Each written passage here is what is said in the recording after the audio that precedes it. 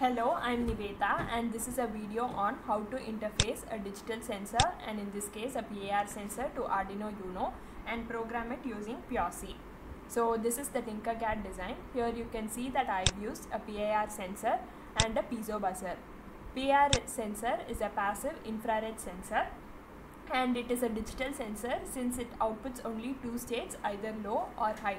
Low is 0 volt and high is 5 volt.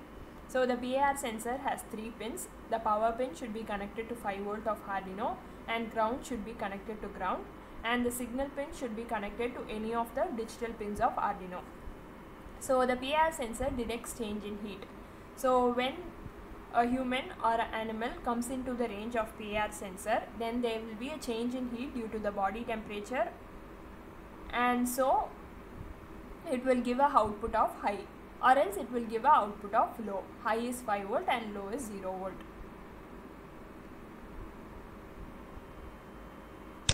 So here you can see that the pins and the programming is done in such a way that when the PIR sensor senses the presence of humans, then piezo buzzer will be turned on, or else piezo buzzer would be turned off. So here you can see that the pins of PIR sensor are signal, power and ground. So the order is signal, power and ground here. But if you buy a PIR sensor and try to do the experiment practically, then the order of the pins is in this manner. So first is the power or the DC voltage, second is the signal or the output pin, and the third pin is the ground pin. So if you are trying it practically, make sure that you give the wiring correctly. So here you can see that the signal pin of the PIR sensor is connected to digital pin 1 and the piezo buzzer is connected to digital pin 2. Since the microcontroller used in Arduino UNO is ATmega328P, we need to determine to which pins the digital pin 1 and 2 correspond to. So for that we need to see the mapping. Here we can see that digital pin 1 is port D pin 1 and digital pin 2 is port D pin 2. So the PIR sensor is connected to PD1 and the piezo buzzer is connected to PD2. So now let us see the circuit diagram for piezo buzzer. So piezo buzzer is connected in this manner. One end of the piezo buzzer is connected to the supply through a 1K resistor and the other end is connected to port D pin 2. You can exchange the two wires of the piezo buzzer and still get the same output. There is no particular positive or negative wire. So when PD2 has a state of low, then there will be a potential difference across the ends of the circuit and the piezo buzzer would be turned on. But when PD2 has a state of high, then there would be high at this point, and 5 volt also is high. So there wouldn't be any potential difference and the piezo buzzer would not be turned on.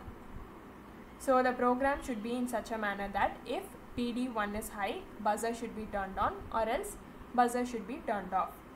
So this expression checks if PD1 is high.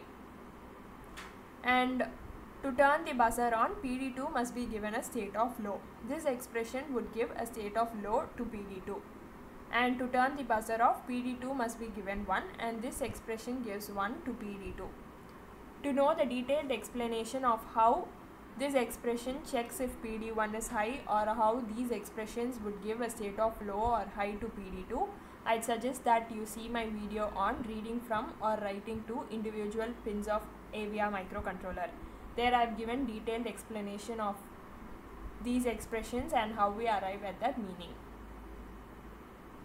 So now let us see the code.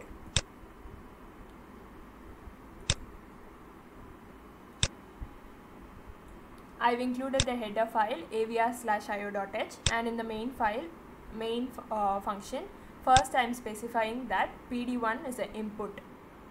Since the PIR sensor is connected to PD1, and I am also specifying PD2 is an output since piezo buzzer is connected to it. DDRD is the direction register for port D. And there is an infinite while loop.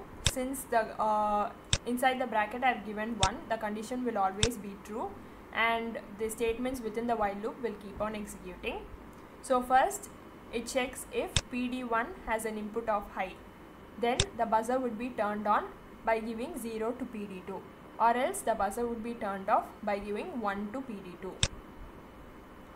So now I have already started the simulation, and I have also connected the voltmeter to see visually the output from the PIR sensor. So now the object, that is the human or the animal, is outside the range of PIR sensor, and now if I move it, the output from the PIR sensor is 0 volt, so the piezo buzzer is off. But if I move it inside the range, then the output would go to high and the piezo buzzer would be turned on.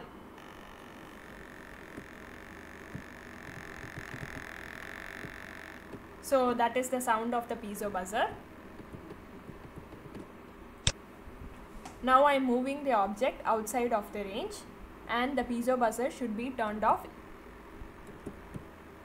In this website, the PIR sensor takes a very long time to go from high state to low state, but if you do the experiment practically, there wouldn't be such a high delay for the PIR sensor to go from high state to low state.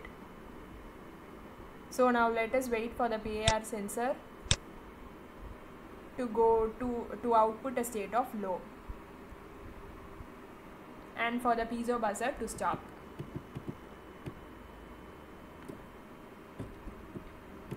So now the piezo buzzer has stopped and the voltage has come to 0 volt. Now if I again move the object into the range, again the piezo buzzer will be turned on.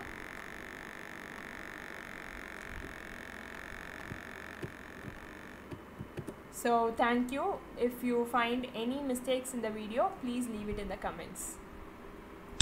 Thank you.